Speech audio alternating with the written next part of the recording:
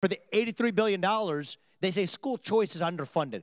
That is how you actually fund school choices. Take the remainder of that $83 billion, you would have a surplus, $1.6 billion per state in this union, to actually restore choice that parents have in where they send their kids to school. That's a big part of this as well. Civic education needs to be part of this. So when you combine school choice with civic education can be a two-sided coin if you actually have the federal government controlling it, because that lends itself to capture. Right? Then you can just get wokeness through the vehicle of civic education. I'm not going to be the guy who creates that in the name of doing good. You got to be practical.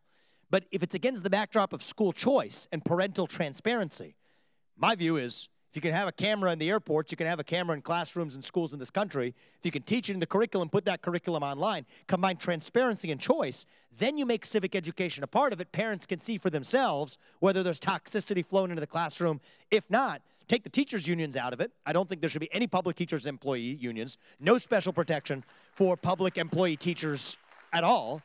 If you think about it, you're unionizing against the very public you're supposed to represent. Forget about that. Then you have a system where we can actually revive civic education in this country, teach kids to be proud of this country rather than to be ashamed of it.